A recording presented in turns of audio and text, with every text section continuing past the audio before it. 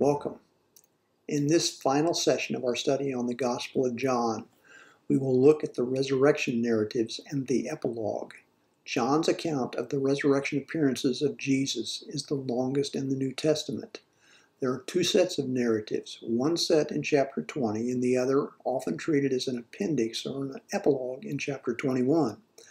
The ending, the last two verses of chapter 20, has the appearance of ending the Gospel. Yet there are no surviving manuscripts of the Gospel of John that do not contain chapter 21. Moreover, chapter 21 addresses questions such as the final status of Peter, his relation to the beloved disciple, and the fate of both. In chapter 20, we read the story of Mary Magdalene and the empty tomb, Jesus' first appearances before the disciples, and the story of the doubting Thomas. But now we begin with a prayer. O God, our Father, open our eyes and enlighten our minds as we study your word. So grant that our minds may know your truth and our hearts may feel your love, and then confirm and strengthen our wills that we may go out to live what we have learned. Through Jesus Christ our Lord. Amen. The commentaries that I presented in this series have primarily come from the Abingdon New Testament Commentary on John by Moody Smith. Most of what I have said in these videos is either directly quoted from or paraphrased from his book. There is certainly much more in Smith's commentary than we could possibly touch on in the time allotted, and it is likely that from time to time some of my omissions could have skewed his original analysis. Where I have done that, it was not intentional. This is, after all, a church Bible study, not a scholarly review. I have also occasionally quoted from the books of John Shelby Spong and Jamie Clark Souls, although I have primarily used their works as well as a few others in the handouts found on Northgate's website. The Gospel of John was written in Greek nearly 2,000 years ago by an unknown author or authors, and we have seen that there are multiple ways to interpret much of what John wrote and what his motivation was, under what circumstances he wrote his Gospel. Smith, Spong, and Clark Souls, while generally in agreement on the big picture items, don't always agree on all the little details. I think it can be useful to have more than one perspective, and so I have tried to present multiple perspectives in this series. Chapter 20 begins with the discovery of the empty tomb. All four of the Gospels, in fact, have a story of the discovery of the empty tomb by women, or in the case of John, by a woman. Mary Magdalene is named in all four. So let's begin with chapter 20, verses 1 through 10. Early on the first day of the week, while it was still dark, Mary Magdalene went to the tomb and saw that the stone had been removed from the entrance. So she came running to Simon Peter and the other disciple, the one Jesus loved, and said, "They have taken the Lord out of the tomb, and we don't know where they have put him." So Peter and the other disciple started for the tomb. Both were running, but the other disciple outran Peter and reached the tomb first. He bent over and looked at the strips of linen lying there, but did not go in. Then Simon Peter came along behind him and went straight into the tomb. He saw the strips of linen lying there, as well as the cloth that had been wrapped around Jesus' head. The cloth was still lying in its place, separate from the linen. Finally, the other disciple, who had reached the tomb first, also went inside. He saw and believed. They still did not understand from Scripture that Jesus had to rise from the dead. Then the disciples went back to where they were staying. In the Synoptics, the women go to the tomb to anoint the body of Jesus, but in John, this has already been done by Joseph of Arimathea and Nicodemus. Mary has gone to the tomb alone and seen the stone rolled away. She immediately seeks out Simon Peter and perhaps the beloved disciple, here just called the other disciple mostly. Apparently she assumes that the grave robbers or vandals have been at work. Typically, Peter is placed in a kind of rivalry with the other disciple or the beloved disciple, in which he always seems to come in second. Remember, it was the other disciple who knew the high priest and had to talk to the gatekeeper to allow Peter to get admitted into the courtyard. Here the other disciple outran Peter and reached the tomb first. However, it was Peter who was the first to go inside. We are told that the other disciples saw and believed, but it's not clear what he believed, other than that the tomb was empty. They still did not understand that Jesus was going to rise from the dead, so they went back home. Let's read verses 11 through 14. Now Mary stood outside the tomb crying. As she wept, she bent over to look into the tomb and saw two angels in white seated where Jesus' body had been, one at the head and the other at the foot. They asked her, "Woman, why are you crying?" "They have taken my Lord away," she said, "and I don't know where they have put him." At this she turned around and saw Jesus standing there, but she did not realize that it was Jesus. Now Mary stands outside the tomb as if the disciples, at least one of whom has seen and believed, had nothing further to say to her. In fact, we are not told that she even returned to the tomb with the disciples, although we assume that she did. It is strange that they seem to leave with not so much as a word to her. This is probably an indication that the episode of the disciples' visit has been inserted into an earlier narrative of Mary's discovery of the empty tomb. We could have gone from verse 1, where Mary discovered the stone removed, straight to verse 11, where she stood weeping, and the narrative would still have made sense. At any rate, Mary has recognized that the body of Jesus is not in the tomb. She looks into the tomb and sees two angels sitting where the body should have been. She uses the same word she used with the disciples to explain that someone had taken the Lord away and she doesn't know where they have put him. As Mary turns, she sees Jesus. The narrative itself reaches a turning point. So we go to verse 15. He asked her, "Woman, why are you crying? Who is it that you were looking for?" Thinking he was the gardener, she said, "Sir, if you have carried him away, tell me where you have put him, and I will get him." Jesus said to her, "Mary." She turned toward him and cried out in Aramaic, "Rabboni," which means teacher. Jesus said, "Do not hold on to me, for I have not yet ascended to the Father. Go instead to my brothers and tell them, I am ascending to my Father and your Father, to my God and your God." Mary Magdalene went to the disciples with the news, "I have seen the Lord," and she told them that he had said these things to her. Mary's momentary failure to recognize Jesus is comparable to the misunderstanding of Jesus found throughout this entire gospel. Jesus repeats the question of the angel and asks who she is seeking. Mary mistakes Jesus for the gardener, and for the third time indicates she thinks the body has been taken away. John makes the point more emphatically than the other Gospels that Jesus' resurrection was totally unanticipated by his disciples and close followers. In the fourth Gospel, Jesus has only alluded to his resurrection in a veiled way, but never directly. In verse 16, Mary and Jesus address each other in what is one of the most memorable encounters in the history of literature. Jesus said to her, "Mary." She turned toward him and cried out in Aramaic, "Rabboni." Mary further learns that Jesus' permanent resurrection state will not be attained until he ascends to the Father, which he will now do. We go on to verse 19.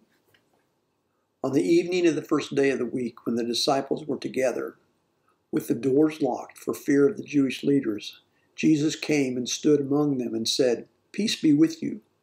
After he said this, he showed them his hands and side. The disciples were overjoyed when they saw the Lord. Again Jesus said, "Peace be with you. As the Father has sent me, I am sending you." And with that he breathed on them and said, "Receive the Holy Spirit. If you forgive anyone's sins, their sins are forgiven. If you do not forgive them, then they are not forgiven." This scene has two significant counterparts. One is in the subsequent episode a week later, in which Thomas, absent here, is present and demands proof. The other is a quite similar story in Luke 24:36 through 43, in which the risen Jesus shows the disciples his hands and feet as proof of his identity as their crucified leader. This appearance takes place on the same day as the discovery of the empty tomb, that is, Easter Sunday. The disciples have locked the doors, as we again hear the refrain, the fear of the Jews. His greetings, peace be with you, has become traditional among Christians. His demonstration of his hands and sides is intended as proof of his identity as the crucified one. As Jesus repeats the blessing of peace and sends the disciples as the Father sent him, the unity of Jesus with his Father and his followers is tied to the mission of the world.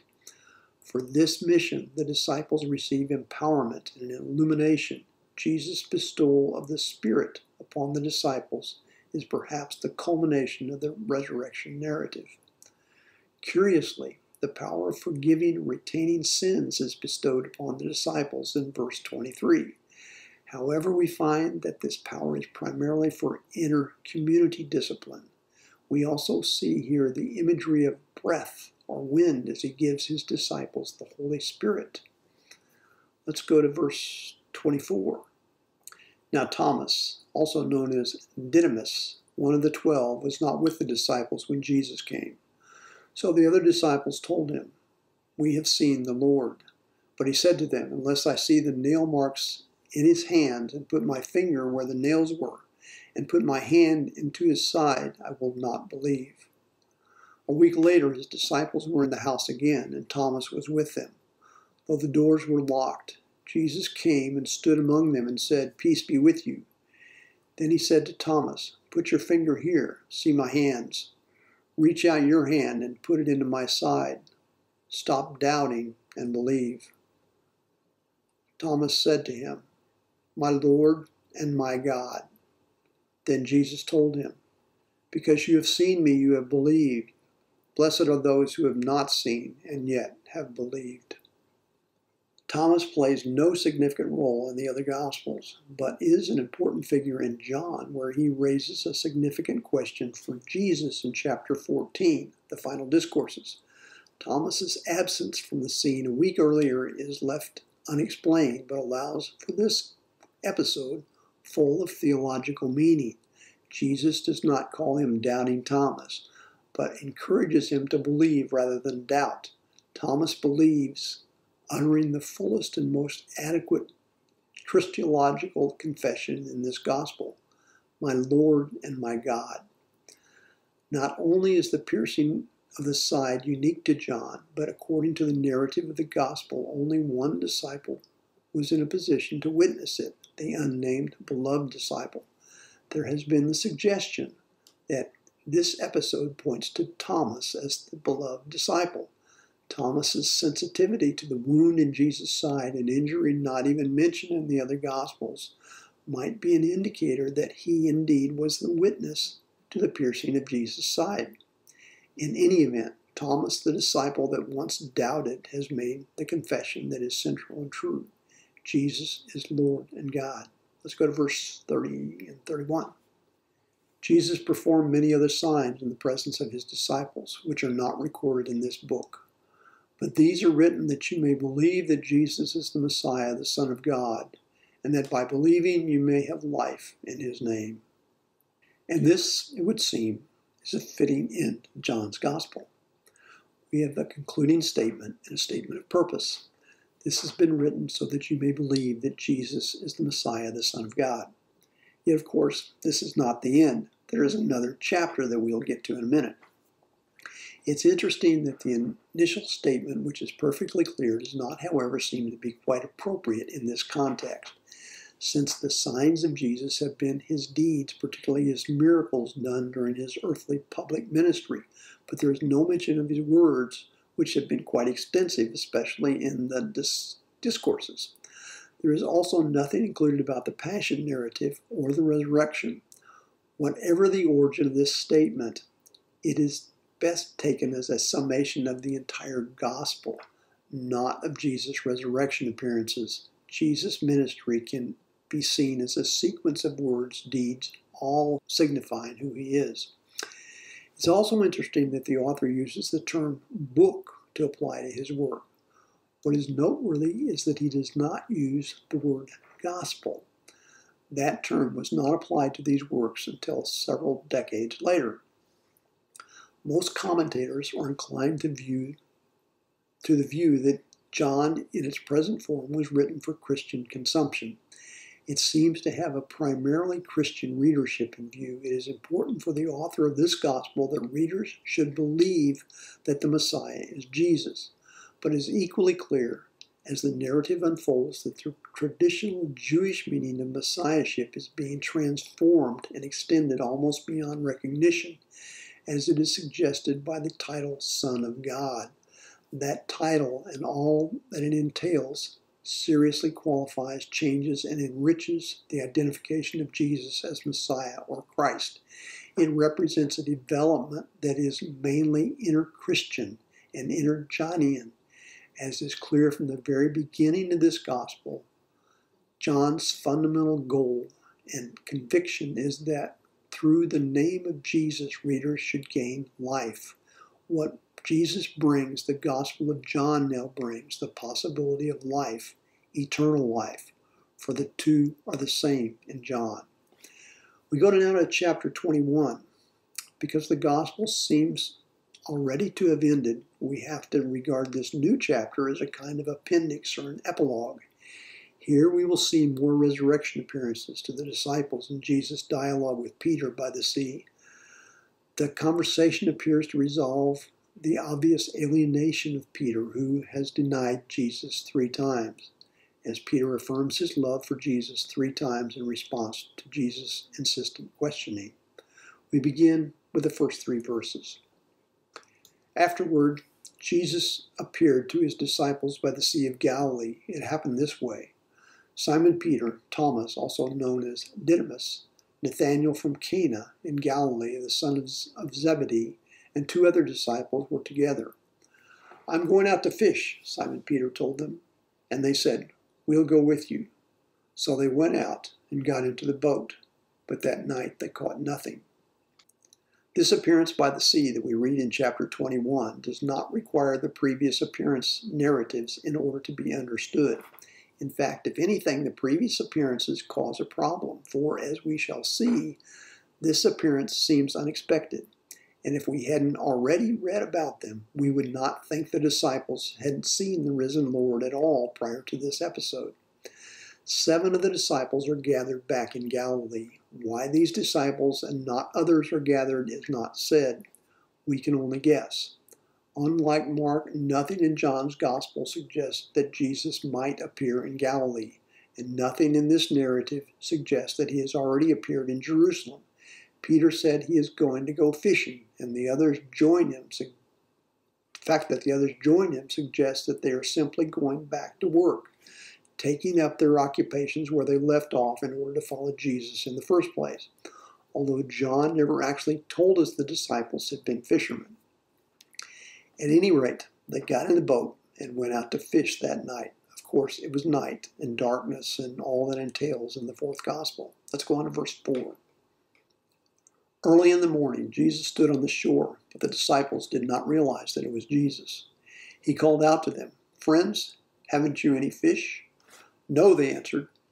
He said, "Throw your net on the right side of the boat and you will find some." When they did, they were unable to haul the net in because of the large number of fish. Then the disciple whom Jesus loved said to Peter, "It is the Lord." As soon as Simon Peter heard him say, "It is the Lord," he wrapped his outer garment around him, for he had taken it off, and jumped into the water.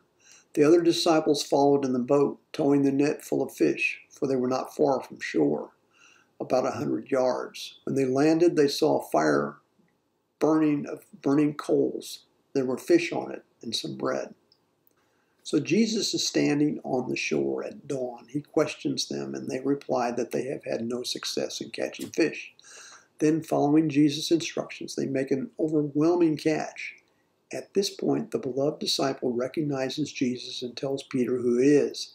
Peter then jumps in the water and swims for shore. You may remember a similar story from Mark, where early in his ministry, the disciples were struggling to find any fish, and Jesus told them to cast their nets. As in this story, they were overloaded with fish. Jesus has prepared breakfast for the disciples and will feed them as he once fed the multitude of 5,000 by the sea. So Jesus has led his disciples to a great catch, and now he feeds them bread and fish. We go on to verse 10. Jesus said to them, "Bring some of the fish you have caught." So Simon Peter climbed back into the boat and dragged the net ashore. It was full of large fish, 153. But even with so many, the net was not torn. Jesus said to them, "Come and have breakfast." None of the disciples dared ask him, "Who are you?" They knew it was the Lord. Jesus came, took the bread and gave it to them, and did the same with the fish. This was now the third time Jesus appeared to the disciples after he was raised from the dead. The number of fish they caught was 153. That this number is given exactly is somewhat perplexing and presumably has some significance.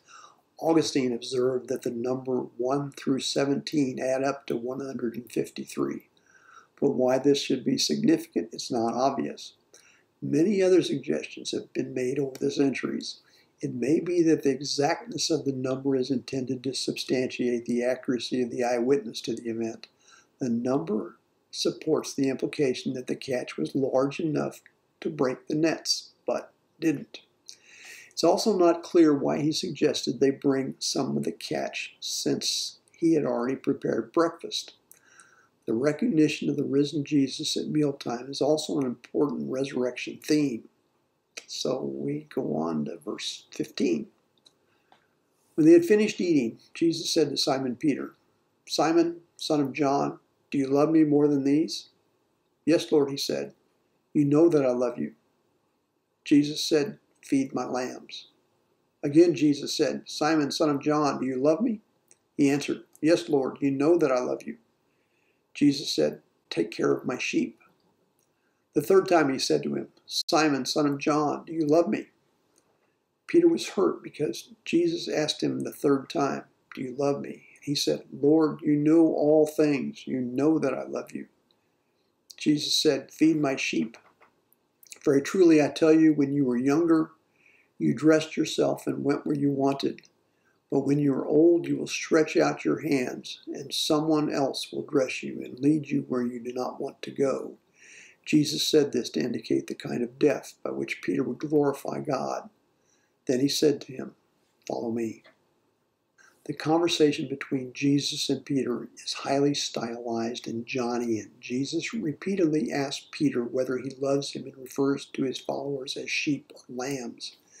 The matchup between Peter's three denials and Jesus' threefold question can hardly be coincidental. While Peter is being sharply questioned, Jesus' commands also imply a pastoral role for him. Clearly, Peter is the leading figure among the 12 in John as well as the other Gospels. In Roman Catholic tradition, he was the Bishop of Rome. While we cannot read this passage in the light of what position Peter later attained in the history and tradition of the Church, the development of these traditions has some basis in the writing of the New Testament and even in the career of the historical Peter, as this episode suggests. Jesus is the Good Shepherd, and Peter must emulate him. Love for Jesus means, first of all, obedience to Jesus' command to love one's fellow disciples. Why did Jesus ask in the first place? He is, of course, testing Peter's loyalty. Moreover, Peter denied Jesus 3 times, so he must affirm his love 3 times in order to strike a balance. Then Jesus proceeds to predict Peter's earthly destiny in words that are mysterious and therefore must be explained. This is probably our earliest reference to Peter's martyrdom. Eusebius reports that Peter was crucified upside down, a legend that has become famous. It's significant that Peter's death, like that of Jesus, glorifies God. We go on to verse 20. Peter turned and saw that the disciple whom Jesus loved was following them. This was the one who had leaned back against Jesus at the supper and had said, "Lord, who is going to betray you?" When Peter saw him, he asked, "Lord, what about him?" Jesus answered, "If I want him to remain alive until I return, what is that to you? You must follow me." Because of this, the rumor spread among the believers that the disciple would not die. But Jesus did not say that he would not die. He only said, "If I want him to remain alive until I return, what is that to you?" Peter now asks about the fate of his rival, who, with one exception, when Peter had deserted Jesus, always appears alongside him. Jesus' reference to his own return, however, raises a theological and, as it turns out, a practical question. In verse 23, the narrator steps in to explain, and his explanation reveals that Jesus' statement had created a problem. This needs to be viewed not only in a Johnian context, but in relation to early Christian eschatology generally. There had been an expectation of Jesus' imminent return. Here we are offered an invaluable insight into Johnian circles and the development of eschatological expectation and interpretation there.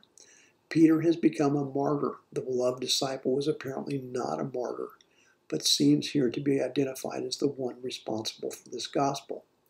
Let's read verse 24. This is the disciple who testifies to these things and who wrote them down. We know that his testimony is true. So it's a good question, who is speaking here?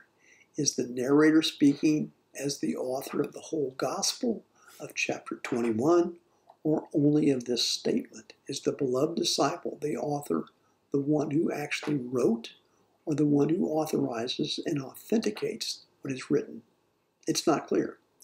Verse 25, Jesus did many other things as well. If every one of them were written down, I suppose that even the whole world would not have room for the books that would be written.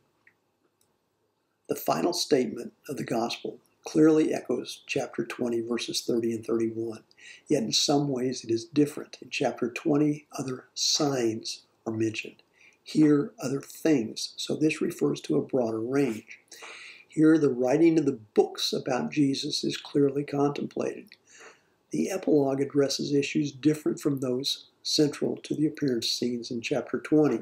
The stories in chapter 20 deal with the reality of the resurrection itself and how the disciples and Mary acknowledged the news.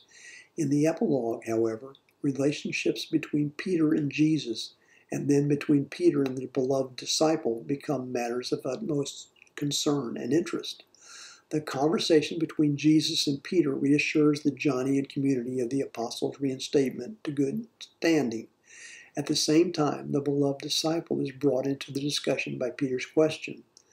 Jesus says, in effect, that Peter should attend to his own ministry.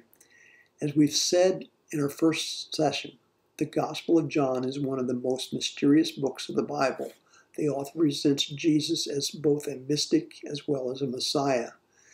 To the very end, we are teased with a mysterious beloved disciple. Who was he? What role did he play in the composition of this gospel? In her book, Reading John for Dear Life, Jamie Clark Souls leaves until the appendix the story of how and under what circumstances the fourth gospel was written. The intra-Jewish debate in which the Christian Jews were excluded from the synagogue and the relationship of John's gospel to the insidious problem of anti-Semitism. John Shelby Spong introduced the Roman War, the intra-Jewish battles, and the different levels with which the narrative should be understood in the beginning of his book, The Fourth Gospel, Tales of a Jewish Mystic. D. Moody Smith has attempted to deal with all of these complexities and others too numerous to even list throughout his commentary. Reading and trying to understand the Gospel of John is not a walk in the park. It is a challenge. It's my hope that these videos and the accompanying handouts have been helpful in your understanding of the fourth gospel, and if not in understanding, at least in illuminating the issues and pointing to other sources that may help you in sorting out the complexities. Just perhaps, John might have achieved his objective of leading you to believe that you may have life in Jesus' name. Peace be with you.